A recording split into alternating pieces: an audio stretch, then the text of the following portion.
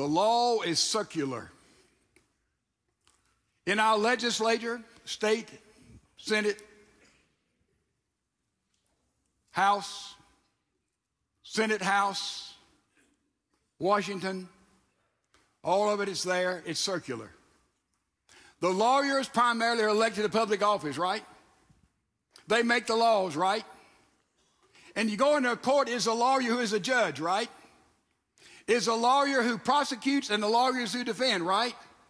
They make the law, they defend the law, they prosecute under the law. All of that is a perfect circle. And for one of us to walk in that circle, we'd better have someone who's already in that circle holding their hands, because it's way beyond our understanding. They have a nomenclature and words that the average person like you and me, we just don't get. So it's a very, very exclusive circle. It's like you go on a basketball court, and the lawyers own the basketball court. They own the basketball, and one of them has to be the umpire, and only lawyers can play in the game. This is our judicial system today, ladies and gentlemen. That's that little circle. That's that little circle. Did you know in the Bible there's a whole chapter uttered by Jesus in that he deals with lawyers? Oh, yeah. Look at it, if you would, to Matthew chapter number 23. 7 times he says, woe to scribes. Woe to lawyer. A scribe was a lawyer, someone who wrote the law, interpreted the law, and carried out the law through the Pharisees, who would follow the law ever so seriously. So 7 times in this one chapter, Jesus says, woe. And the word there could have been translated hopeless. It could be translated, look out. Woe unto the lawyers. Evidently, they had some legal problems in the first century as well. And look, I want you to look especially at one verse in verse 23. Jesus says, woe to you lawyers and Pharisees, hypocrites, for you tithe mint and dill and cumin, and have neglected the weightier provisions of the law, justice and mercy and faithfulness. These are the things you should have done without neglecting the others. You blind guides who strain out a gnat and swallow a camel. Now, what's Jesus saying? He is saying simply that all you lawyers are so careful that if I'm growing some mint, I take 10% of the mint and I give it to the temple. If I have some dill, I take, measure out carefully, 10% of the dill and I give it to the temple. And if I have some cumin, I take 10% of the cumin and I give it to the temple. At the same time, you are totally missing the weightier part of the law, which is justice and mercy and faithfulness. And that's happening in our day. Jesus further illustrates this with a piercing example in Mark chapter number 7. He's still dealing with lawyers, ladies and gentlemen. He's talking about the scribes. Look at Mark 7, verse number 8. Jesus is speaking. Neglecting the commandments of God, you hold to the tradition of men. Jesus was also saying to them, you are experts at setting aside the commandment of God in order to keep your tradition.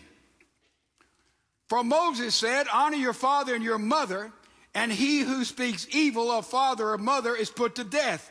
But you say, verse 11, if a man says to his father or his mother, whatever I have that would help you is Corban. That is to say, I've dedicated all I have to the temple. Therefore, I can't help you, Mom. I can't help you, Dad. It's Corban. Jesus says you no longer permit him to do anything for his father or his mother, thus invalidating the word of God by your tradition, which you have handed down, and you do many things such as that. Now get this in context.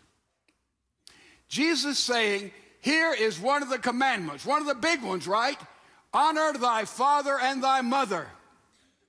And he says, you're getting around honoring your parents by saying some little law.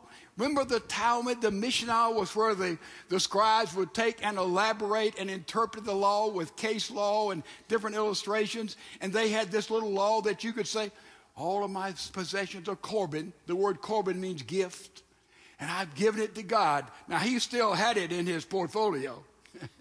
He still could draw from it. But it was a little minutia there, way out on the edge of the law, that kept him from being obedient to honoring and helping his parents. It was costly to help those parents. They were sick. They had problems. They were hungry.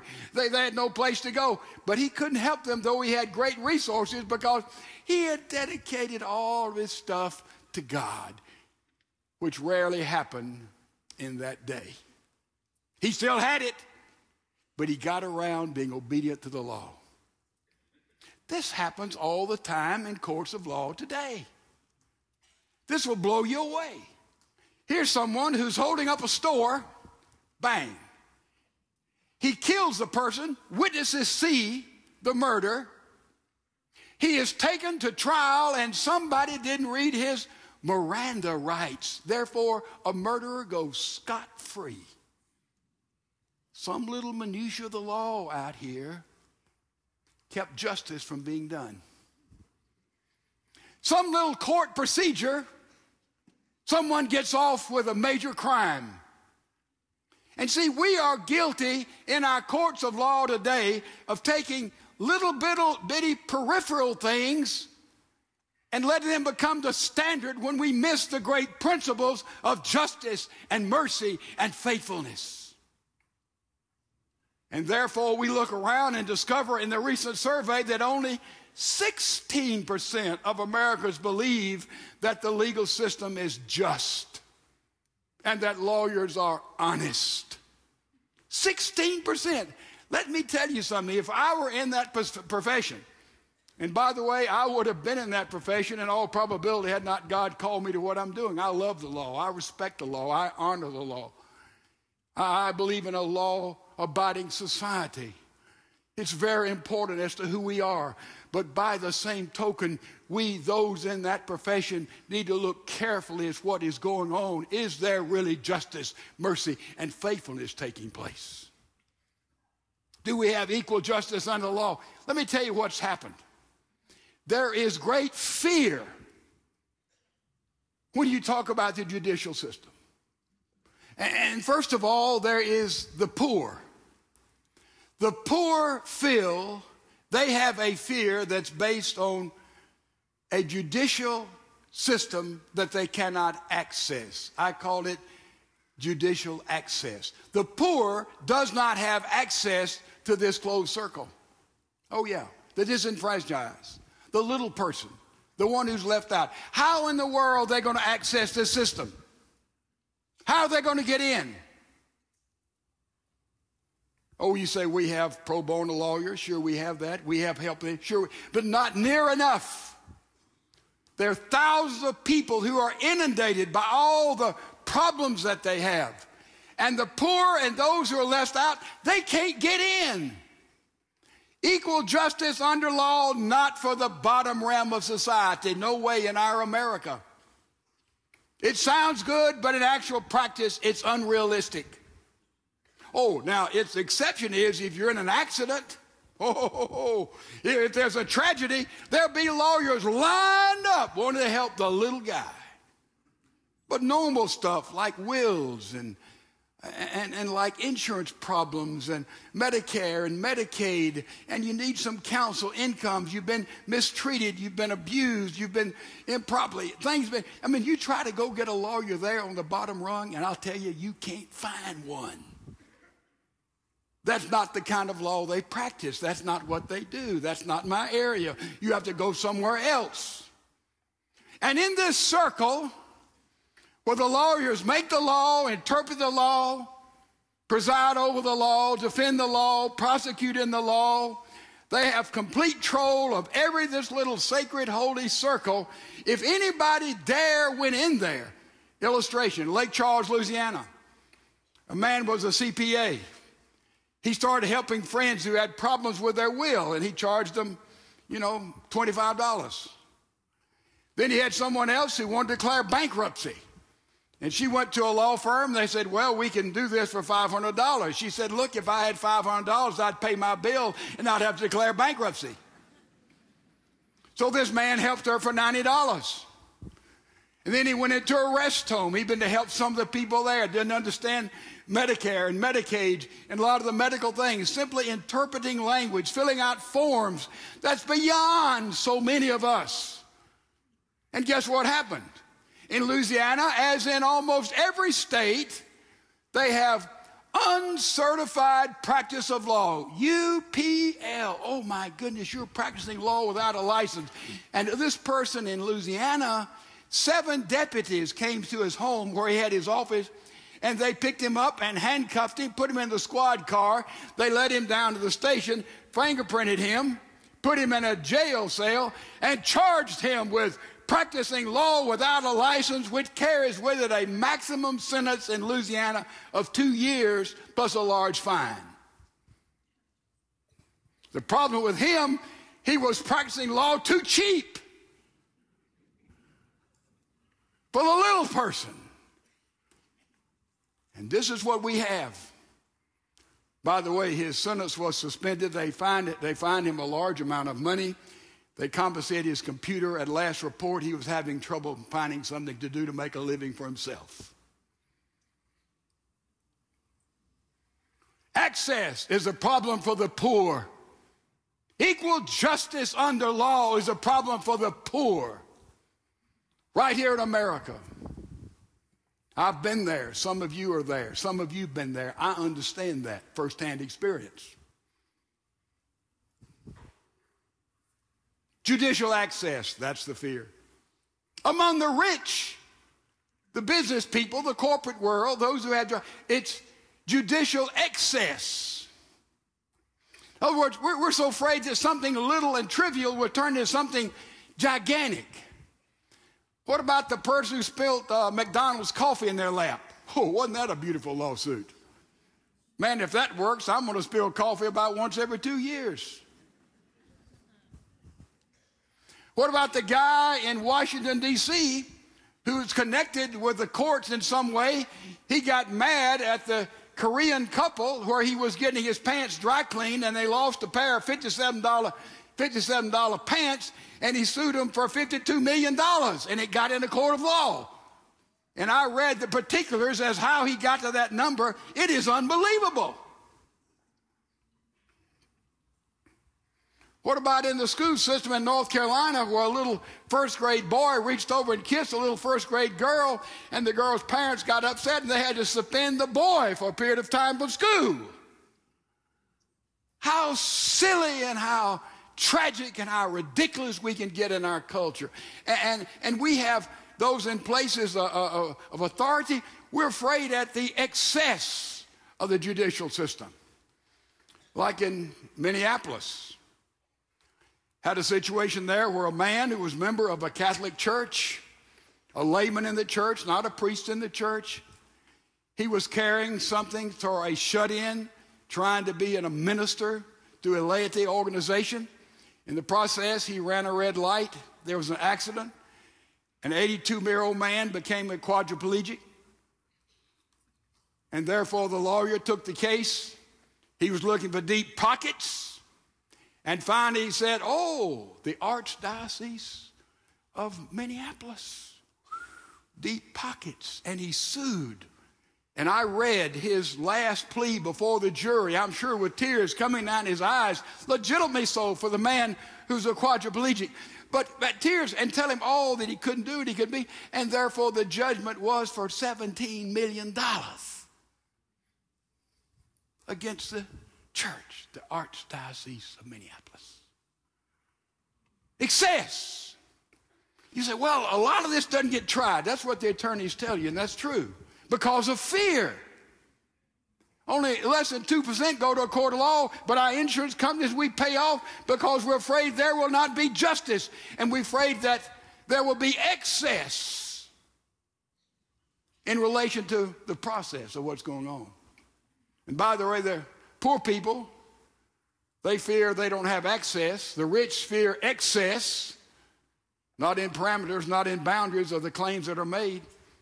And the rest of us, we just fear the whole process. We don't understand the process of all of this. It's beyond us.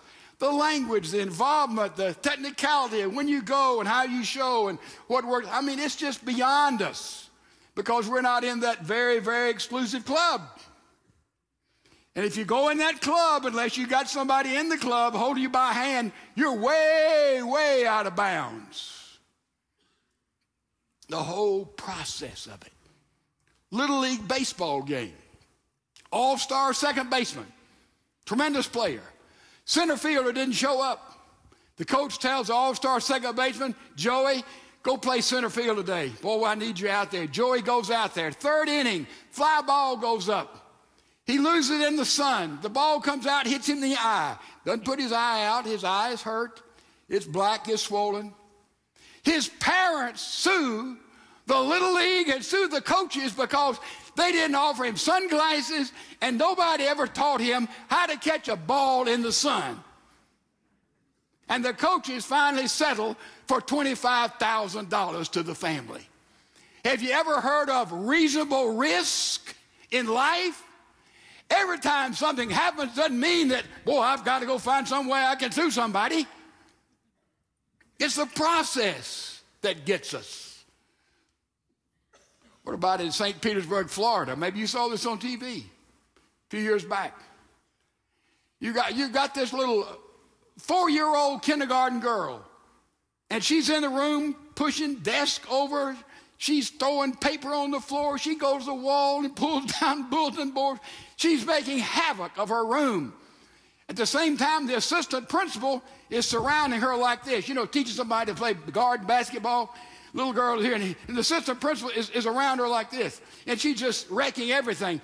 Finally, he sort of herds her into the principal's office, and she begins to tear everything up in there off the wall.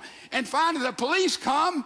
She weighs 40 pounds. She's 4 years old, and they put her in handcuffs. Maybe it's hemophobia. Man, why in the world couldn't? You see, you can't touch. You touch, oh, man, there's a whole myriad of laws that come down on you. We live lives of defensiveness because the absurdity many times of our judicial system. So here's the problem. The structure of our judicial system is cracked because of a lack of access for the poor. And it's cracked because of the fear of excess by those who are in business and those who are in the plus of the community. And there's the fear of the whole process by the rest of us. What's the answer? This isn't the total answer. I'm not speaking ex cathedra, and I'm outside my realm in many, many ways. But I have talked to a dean of a law school. I've talked to lawyers of every side of the practice. I've talked to judges, and I have done my homework. And this is not what they're saying. Let me give you some basic answers. First of all, let's enter into the court of the judge. Let's go in the judge's court and talk about the judge. Judges need to set parameters and boundaries. They need to be in charge of the courtroom. And they need to have the courage and the common sense to throw a lot of this junk out. Now, let me tell you what happens. In a federal court, you almost never have frivolous lawsuits, silly little lawsuit. You know why? Now, they have a way to handle it. Federal court, they have rule number 11. It's about this thick. And it says a federal judge when they see that something's coming before him that's not factual, that's not evidential, that's not right, that's not logical, that is silly, the federal judge hammers the person and hammers the lawyers, and man, he comes down on them. You don't have silliness very much in federal courts. That Rule 11 never has to be applied. In state courts, federal courts, by the way, are appointed. Remember, federal judges are appointed. In state courts, the judges are elected. And they have a Rule 13 by which they can handle the silliness there. But it is very rarely used. And by the way, the federal rule for handling all this is this thick. The state rule, I've got on my desk, is about this thick. But the state judges, they do not do this. Why? Because they're elected. And because the lawyer before them may be a member of a firm or part of a practice that gave him a lot of money for his reelection. Whoa, I've got to get reelected. And therefore, if he says this is not legitimate, the lawyer presents a case, listen to this carefully, well, let this be decided by their peers in a court of law, by a jury. That's what the Constitution guarantees. Oh no, the Constitution guarantees if there is a legitimacy of the law, then it goes into the courtroom with their peers, and the judge has to determine that. He has to make that decision. That's his calling, and they're reticent to do it. When a lawyer is there, his firm has contributed a lot of money to his reelection. You know, the umpire that you write a check for $5,000 for him to be reelected, remember? He said he's going to be objective, even though my son's on the mound pitching. Man, we need to take that umpire and make him a saint and put wings on him. This happens with judges. Therefore, state judges rarely throw all this stuff out. They're afraid. Give me more judges like Judge Janice Jack of Corpus Christi. I don't know her. Read the case. Silicosis. 10,000 people had silicosis. It was coming before her court in Corpus. What is silicosis? You had an incident in 1930, Tennessee Valley Authority, when 600 people died with silicosis. Over.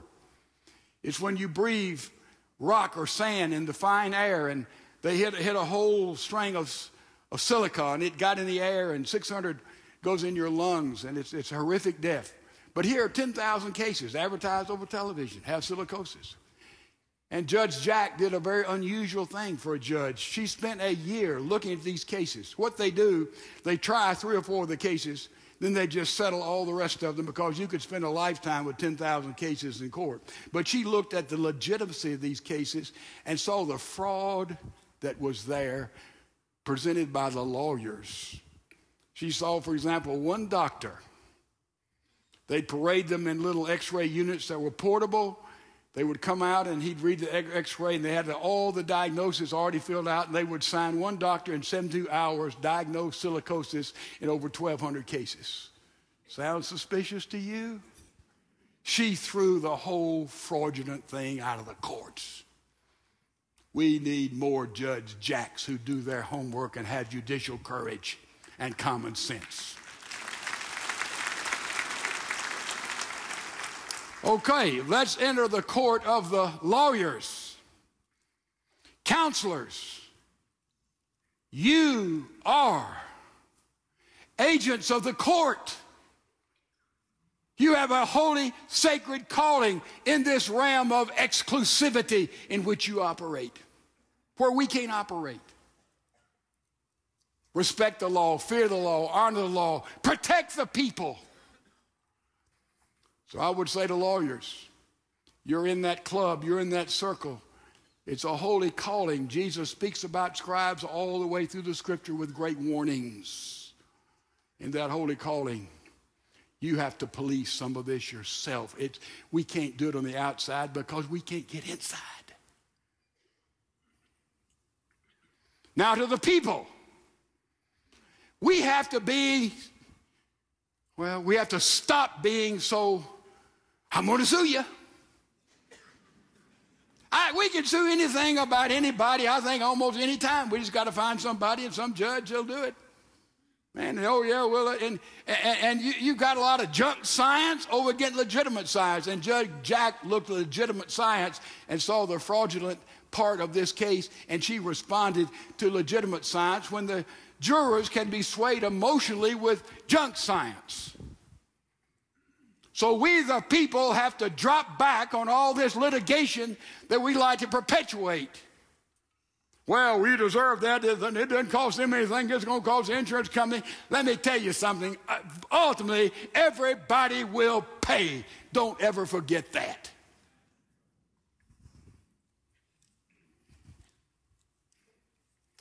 Where do we end up? Jesus would say to us, as he said to those in the scripture, justice, mercy, faithfulness.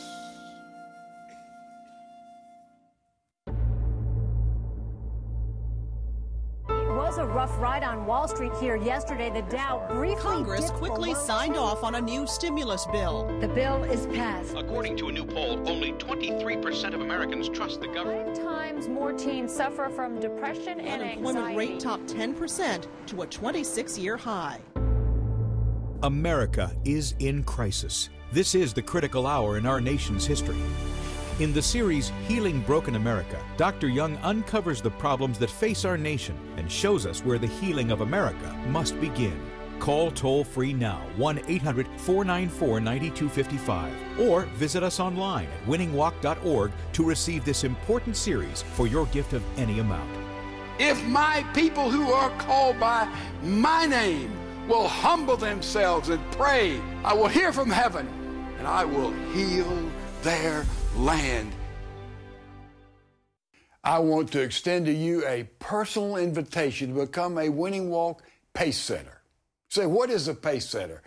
Pace setters are faithful men and women who commit to regularly support the Winning Walk each month through their prayers, primarily, and through your financial gifts as God leads, as God has enabled you. Now, let me tell you something. All the money given to the Winning Walk goes exclusively, only, to buy airtime to further the reach of the good news of Jesus Christ. Your regular monthly support makes it possible for the Winning Walk to continue proclaiming the proven truth of God's Word on television and radio and the internet.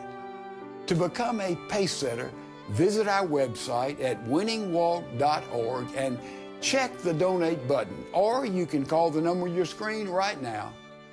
And let me in advance thank you for considering this.